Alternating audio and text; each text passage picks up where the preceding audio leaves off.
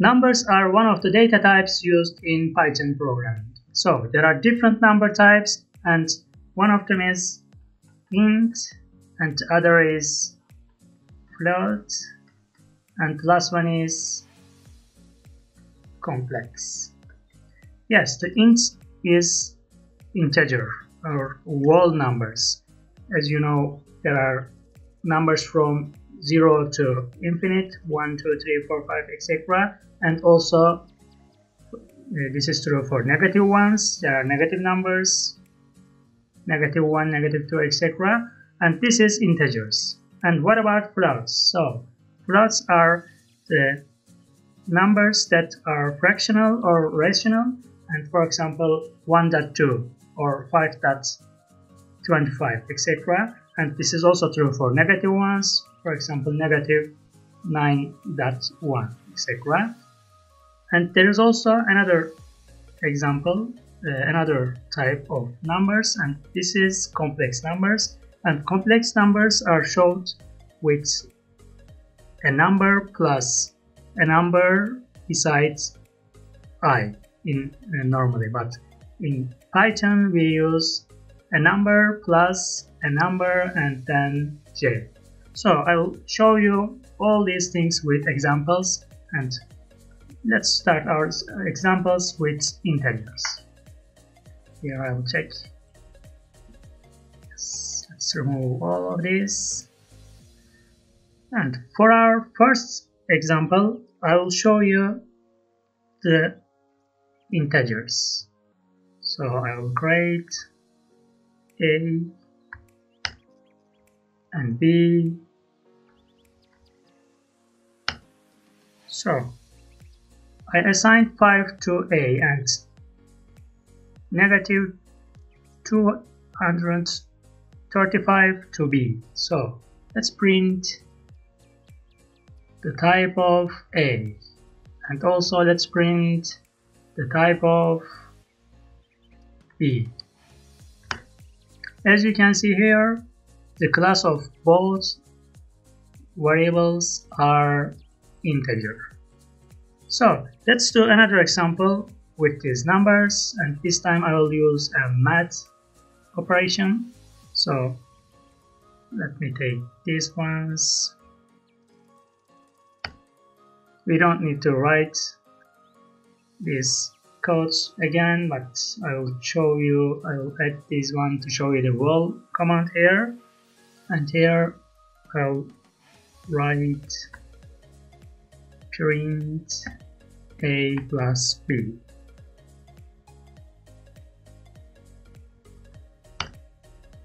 Yes, as you can see here, when we add B to A, this is -230. And we can also do the same thing like this one, for example C A plus B, and then print C, and then we can also print the type of C. And as you can see here, again we add one integer to another one, and we find a result, and we print this result as -230, and we also check the type of this number, and this is integer or whole number. Yes, this is one of the types of numbers. And what about the others? The other one is floats. We use float for fractional numbers or rational numbers, and so here I will create again different examples. So let me create a -3.3 and B 123.3, and then let's print the type of A and the type of B. Yes, as you can see here, our variables are floats. In other words, they are fractional or rational numbers. And let's do a math operation with them with another example. And here I'll take this one again, and let me use a plus b and then print c and print the type of c also. And here when we add a to b, our result is 120. Remember, this is a negative number and this is a positive number, so our result is like this. And so our class is float. The result class is float. And we can also use float numbers for scientific numbers. So for scientific numbers we use e. So this is the power of 10. E means the power of 10. So let me create numbers here. I will check these ones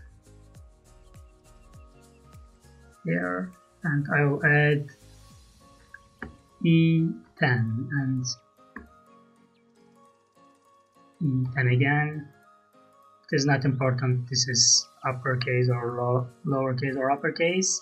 And then I'll print the type of A, and I'll print the type of B. Yes, as you can see, our scientific numbers are also float. So what about the last number type? This is complex numbers. Normally we write our complex numbers like A plus B and I. So in Python we use J. Let's create an example for this and learn these complex numbers better. So I'll create A3 plus 5J. This is first complex number, and the second complex number will be 5. Like whole numbers and rational numbers, these numbers can also be negative like this. So let's print the type of this A and type of B, and as you can see they are complex numbers. And let's do a mathematical operation here with them. For example, C equal to A plus B, and then print C and also print type C. And here, as you can see, when we use a math addition operation here, our result is here. This is also a complex number, and we also print its class. Yes, this is basically the number types that we use in Python. Let's remember the types. The first one is integers, ints. The second one is rational numbers or fractional numbers, float. And the last one is for complex numbers, complex.